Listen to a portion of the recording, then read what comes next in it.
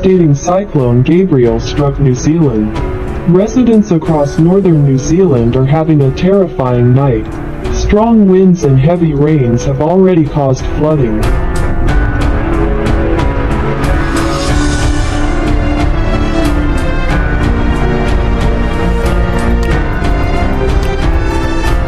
The devastating Cyclone Gabriel affected nearly a third of the 5.1 million population.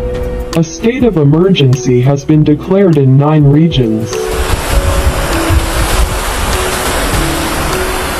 Many people are already trapped by the powerful cyclone, and authorities said they are receiving a large number of rescue calls.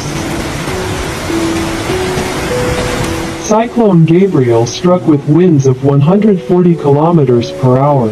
Electricity has been cut off in many houses. For homes left without power, the minister warned it could also take days to restore the power grid as the bad weather made it unsafe to work on the network. Minister Kieran McAnulty said the government was considering declaring a national state of emergency for only the 3rd time in the country's history. New Zealand's meteorological agency, Met Service, said Whangarei, a city north of Auckland, had received 100.5 millimeters of rain in the past 12 hours.